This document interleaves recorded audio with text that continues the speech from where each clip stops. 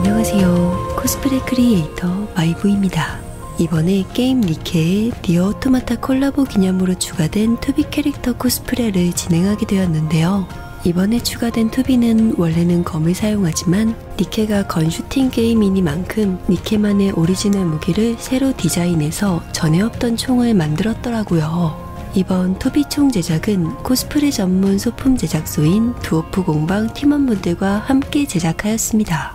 세상에 없던 무기인 만큼 모델링부터 새로 제작하여 만들었는데요. 무기 디자인이 독특하고 디테일들이 많아서 3D 프린터 제작이 아니면 힘들겠더라고요. 참고 이미지를 바탕으로 점을 한 땀 한 땀 찍어서 도면을 만들어 갑니다.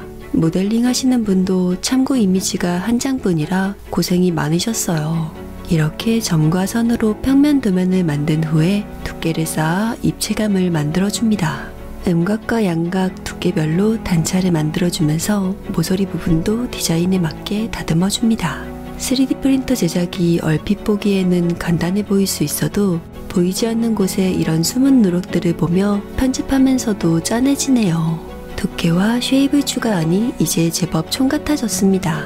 이제 파츠들을 나눠줍니다. 이번에 만들어진 투비총은 원작 캐릭터의 느낌을 살려 블랙 앤 화이트 배색으로 디자인되었는데요. 총같이 깔끔한 디자인은 붓도색을 하면 지저분해 보일 수 있기 때문에 에어브러쉬 도색으로 진행할 예정이에요. 마스킹 테이프 작업을 최소화하기 위해 파팅 작업에서부터 블랙과 화이트 파츠를 나눠서 뽑을 예정입니다. 모델링 작업에 한 번 더 손이 가기는 하지만 이렇게 뽑으면 도색 시간을 줄일 수 있어요.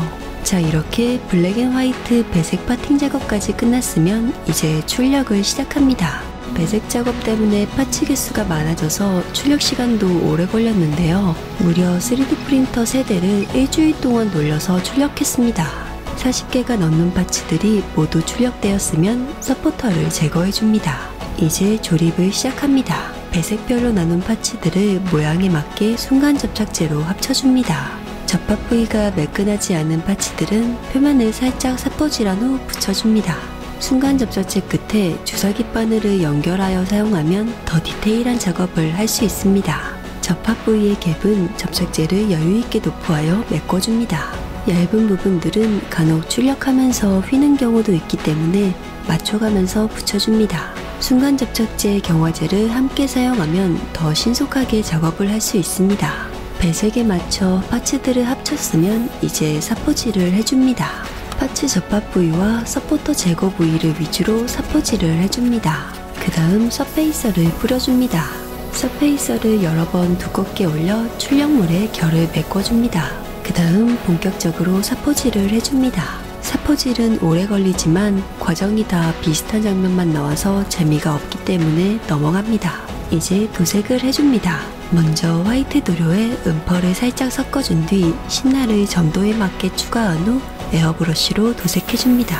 두께별로 단차가 많은 디자인이기 때문에 음각 사이까지 도료가 잘 들어갈 수 있도록 꼼꼼하게 도색해줍니다.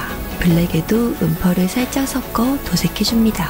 이제 나머지 장식들을 레이저 커팅기로 잘라줍니다. 은경, 금경, 흑경을 자른 뒤 순간 접착제로 붙여줍니다. 이제 거의 끝나가네요. 마스킹 테이프를 사용하여 배색 파츠를 나누지 못했던 부분들에 마스킹 작업을 해줍니다. 칼날 부분과 작은 파츠 부분을 마스킹해준 뒤 도색해줍니다. 도색이 어느 정도 마르면 마스킹을 제거해줍니다. 도색이 완전히 건조된 후에 마스킹을 제거하면 간혹 마스킹과 같이 도료가 함께 떨어져 나갈 수 있으니 반건조 정도 되었을 때 마스킹을 제거해주는 것이 좋습니다. 마스킹을 모두 제거한 후 완전히 건조시키고 마지막으로 조립을 시켜줍니다. 서페이서와 도료가 올라가면서 두꺼워진 파츠들이 잘 들어가지 않을 때는 접합부를 살짝 사포로 갈아준 뒤 붙여줍니다. 손잡이 부분을 제외하면 다 잘 들어가네요. 도색이 완료된 후이기 때문에 접착제가 새어나오지 않도록 신경 쓰면서 붙여줍니다.